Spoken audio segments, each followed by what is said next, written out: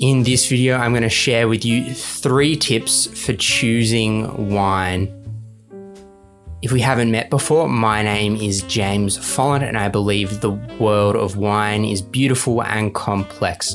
So I create videos for wine lovers to learn more about the world of wine. If you're new here, please consider subscribing.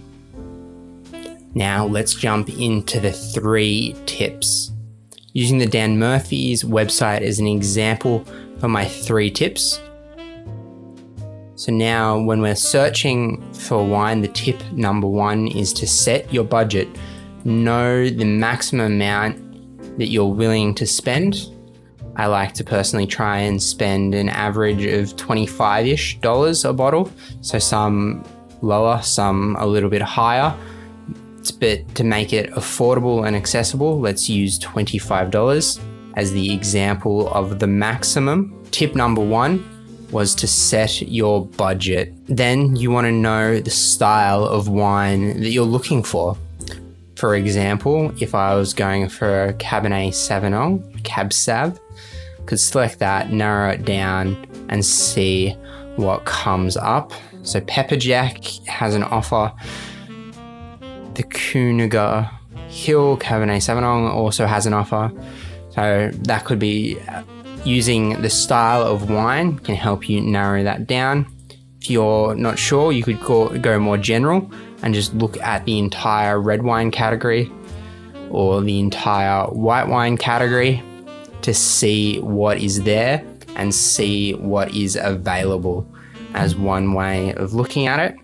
So knowing the category or the style of wine is the other tip for finding a bargain. My 3rd tip is looking for cellar release wine. So wine that has already been aged for you, that is from the Cellar release series, that has been in the optimal conditions to be able to age the wine and see the flavors develop. It means you don't have to worry about storing them yourself or looking after your own cellar or renting your cellar in my case. It means you can find old wine or older wine that has been well stored for you and see if that's something you're interested in. So you could find something interesting like a 2014 Marsanne, or even it'd be really interesting to see how that Jacobs Creek Coonawarra Cabernet Sauvignon is drinking from 2014, but be aware that often with that it's out of stock.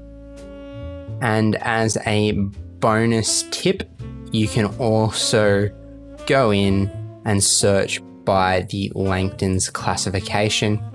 Much more risky in terms of how that goes because these ones are out of stock, but you might be able to find something depending on your price range, as well as if you wanted to just search by more generally, has it won an award for something.